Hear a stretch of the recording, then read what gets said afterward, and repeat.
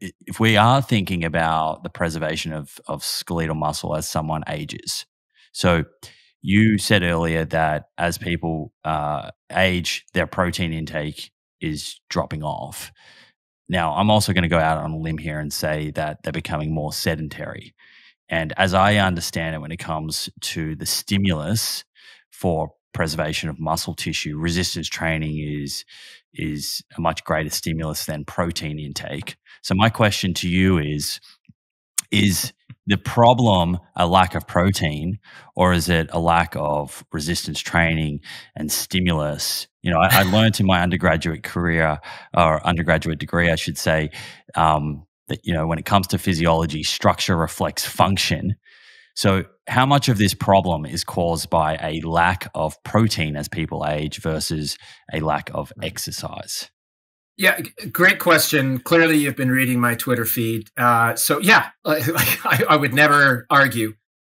Exercise or activity trumps, in my opinion, diet, particularly with respect to body composition and protein, like hands down.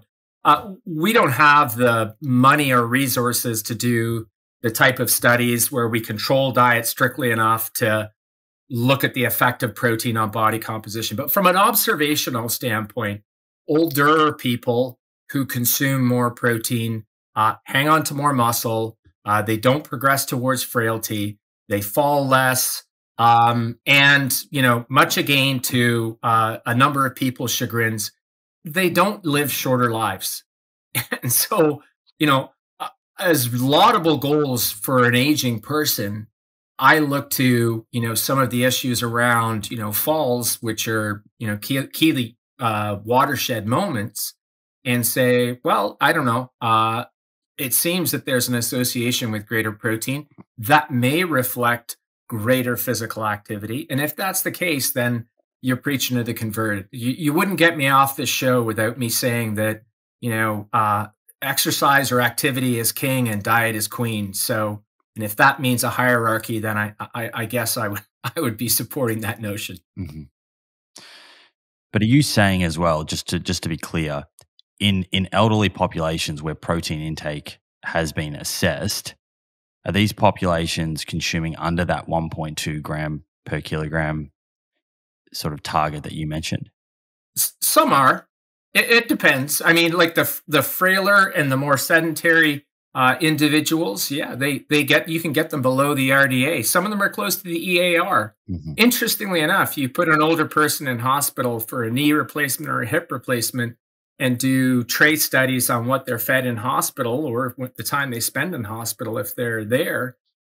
They consume about 0.6 grams per kilo per day. Mm-hmm. So, there are situations where it's clear that people aren't meeting their protein needs. But I'm not saying on a population level, and this is where the nuance is sort of lost, is that there's rife protein deficiency. Mm-hmm. There's not. There's rife overeating of, as you mentioned, hyperpalatable foods, for sure. And to bring in another perspective here, right? So as you're aging, there's loneliness, depression, issues with dentition, bad gums, bad teeth. People just aren't eating enough, right? Is it really that they're not getting enough protein, or they're not getting enough calories, they're not enjoying their food enough? So to help some of these folks, it's not just that we would have to get them more protein. It's that we would have to improve their mood, their social lives, look at their teeth, etc. So I think it gets even more complex. If we were, Stu, to have the money to do those kinds of intervention studies, and we don't, but it would be nice. So if anybody's listening that wants to give us those funds, we're open. There would be a number of angles to address, and protein would absolutely be one of them, but it would be one of several. No, I absolutely agree. Yeah. I mean, aging is a complex problem, and it's not solved by one thing or another. And that's the traditional grant-getting reductionist type approach that's probably been oversubscribed to without trying to bring together groups of individuals to talk about complex issues like cardiovascular disease, cancer, aging, from multiple perspectives rather than siloed ways of looking at it. I wouldn't disagree. Quick one, folks. I get asked all the time about buying supplements and getting blood tests. The good news is I've created comprehensive and completely free guides for both. Simply head over to my website, theproof.com, to download them. That's theproof.com. Okay, let's get back to the episode. Stu, you sort of just alluded to the fact that it sounds like you don't sort of buy the idea that a higher protein intake above the RDA is a concern from a longevity sort of perspective, an idea that's often put out there. I think that's what you were alluding to. But there does seem to be a bit of a divide. And this might be false equivalence, and it may be that more people are of the view that it's not a concern, but at least online, there does seem to be a divide or a split among some of the prominent experts using social media and jumping on podcasts. Some like Volta Longo, for example, or David Sinclair, they certainly advocate for protein restriction, at least through midlife, and it seems that most of that is extrapolations from sort of animal research where branched chain amino acids or specific amino acids like methionine have been restricted in certain animals, models where they've been looking at lifespan. Would I be right that folks in that camp are mostly focused on lifespan, and whereas yourself or someone like Don Layman are sort of more thinking about health span and sort of mobility and how strong you are into older age? And if I am right, would prioritizing skeletal muscle, bone mineral density, etc., is that potentially coming at the cost of extra years of life, but improving your quality of life? Big question, lots of answers. First, the balance, and by the balance, I mean like 90+% of the evidence around protein restriction and longevity comes from small mammals.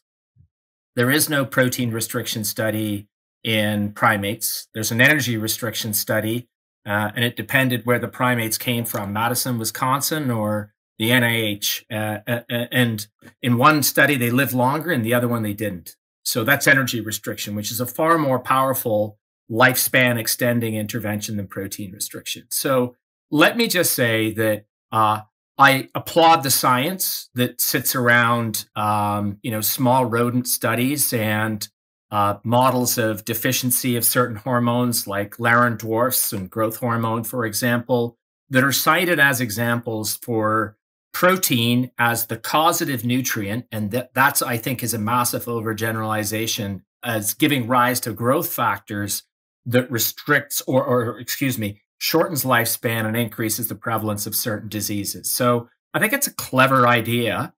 The reality is, when you do a review of all of this sort of literature, is it's pretty gray. And we only have observational data from humans, obviously, but there is no consistent relationship between protein intake and longevity. None. And, let me just say that two colleagues of mine and I have had a paper in reviews. It's probably been rejected from several journals. And the number of times I've talked about it, people are beginning to suspect whether it's real or not. It's real, where we've looked at data and using the correct statistics and all of the mortality data that are out there, there's no relationship between protein intake and lifespan, or even between plant or animal protein and cardiovascular disease, cancer, or all-cause mortality. So, I begin to glaze over when people talk about protein restriction as a lifespan extending benefit in humans when you talk about inbred strains of small mammals that live in a cage, only consume that protein day in and day out, don't have access to a running wheel, never were exposed to a pathogen like a global pandemic, never spent extended periods being sedentary where they lose muscle mass. And as you say, maybe you live longer, but you don't live better. Chris chuckles, but it's the differences between those. humans are an outbred species. So that, for starters, should give you some sort of, these mice are their brothers, cousins, brothers, right? They're inbred at, labs for years. And we're stunned when they don't actually act like, well, first, true wild mice that are real mice, not in a lab, or human beings. And so, forgive me for being a little underwhelmed by the level of evidence that is brought to that question. And I just I stand to be corrected but even my own work, with a couple of folks that hopefully you'll see sometime soon, suggests that it's just not a relationship that's there.